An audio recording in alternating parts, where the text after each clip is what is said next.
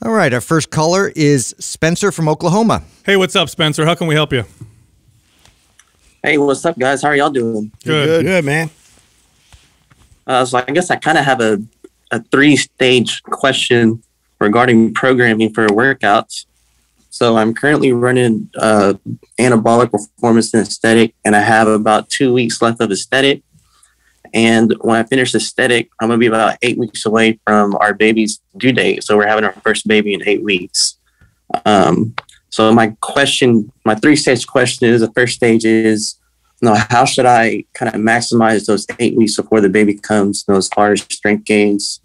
And then how can I transition from post-baby and up to jumping into powerlift? Because I really wanted to do powerlift when I finished aesthetic, but I would hate to start it and then 8 weeks later the baby comes and it all just kind of gets interrupted. This first baby? First baby. Okay. Congratulations. Thank you. Yeah, so a couple things. First off, so you've already been working out for a little while, following the MAPS programs. By the way, how have you? What's your experience been? How have your results been? Oh, it's been fantastic. My weight itself has not changed a whole lot, but I can definitely tell that it's kind of moving into more. My muscles have definitely gotten bigger and stronger. Awesome, good body composition change. That's one of the best things to accomplish with a good workout program. Okay, so. Here's the deal. It's your first kid. You have no idea what to expect. So we're all dads, so we can kind of clue you in a little bit. I think it's a good idea to start powerlift when you're done with aesthetic and go ahead and follow that program till your baby's born. After that, it's all up in the air, right? So it's very unpredictable. You're probably going to lose a lot of sleep. Depending on the baby, it can be challenging or whatever. At that point, really the best advice I can give you is to treat exercise as a way to improve your health and quality of life. Now, what does that mean? Well, it could mean that you only work out a couple days a week, or if things are easy, it could mean that you're not really skipping a beat. But really, there is no set-in-stone strategy because it can be quite unpredictable with a newborn. Really, it's going to be about your attitude going into it. Don't worry about losing your gains and all that stuff, because if stuff gets crazy, you're losing sleep, of course, you're going to take a few steps back with your fitness. But when things normalize, you'll get back very, very quickly. But really the best thing to do, use your workouts as a way to improve your health during that period of time, which again, may mean that you're not working out that much. Yeah, get all your heavy lifting in now, man. That's my suggestion. I like that. Honestly, I think that I think you could stay the course as far as like what your plan was, which is, moving on to power lift after this. I personally, the first few weeks for me, it got harder later on. I don't know if you remember, Sal, for you, because you just went through it the most recent, but I was actually still pretty consistent the first couple of weeks. It was more like around weeks 4, 5, because all they do is sleep. At the beginning, they're attached to mom so much and sleeping constantly. There's not much dad gets to do to really help and support that much. It really started to kick in about a month later. So actually, even the good first 3, 4 weeks, I felt like I had kept my rhythm that I had going into it. It was after that where it got a little crazy. And my recommendation would be to, again, follow powerlift as it just right afterwards as planned. Maybe you get a little bit further than you expect on it. And even if you don't, then the transition for me would be down to a program more like anabolic, where anabolic is programmed to where, you only need to lift 2 to 3 times a week to kind of maintain the programming in there and be fine. It's full body, so if you miss one day of the week, it's not a big deal. You're still touching all the body parts. If you have a really bad night's sleep and the next day you're lifting, you can just scale back on the intensity and don't go really heavy.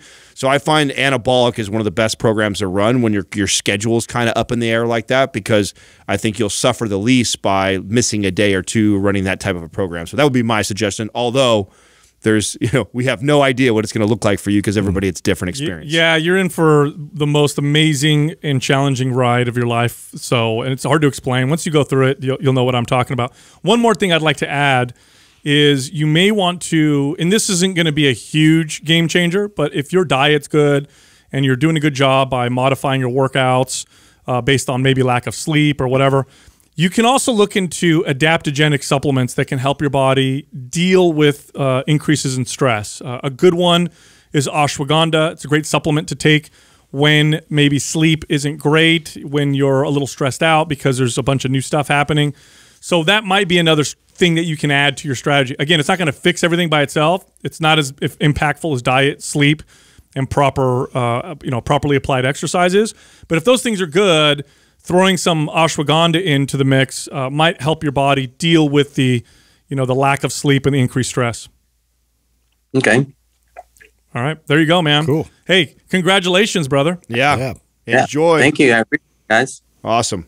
You can hear the the like, in his voice. I don't know what's going to happen. What's going to happen, guys? And it's so hard to give someone that advice right now. We have 8 weeks till it happens, and every household's different. Yeah. Like, I have no idea how much of the responsibility will fall on him. I know all of our experiences have been different. So, I know people that have maintained their work. That's their way they keep their sanity, is being able to check out for an hour and go work out, and they don't miss anything workout-wise. And then I know other people that are trashed from no sleep, and they're lucky to train 1 day a week. So, you have no idea what it's going to be like. And then also what kind of baby you have. Some people are blessed to get a baby who sleeps really early on, and they don't get crushed like some other people. Then you have the opposite. You got a colicky baby that's constantly screaming and crying, and you never know what this person's going to get. So it's really tough to try and predict that and then coach you now 8 weeks early. Yeah, my kid's a party animal. The kid doesn't want to sleep. He just wants to be awake all the time. Yeah, I mean, I would say that, but the majority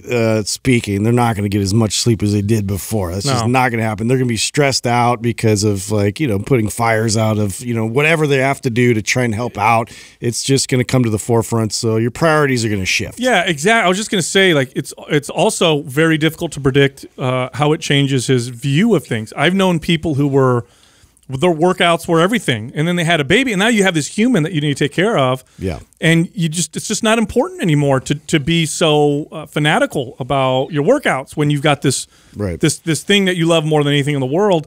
So it does change a lot. And again, it's his first kid. When it's your first kid, and I remember this with my first kid, and I also I saw this with Jessica with her first kid, which is my third. It's so new that the unexpected plays a huge role. It's like I remember with my first, you're in the hospital, baby's born, that first couple days, the nurse helps you, does the thing, whatever, and then they're like, you leave. All right, see you later. Oh, I'm on my own now with the human, Yeah. And it's that is a big shock to the system when it's your first time.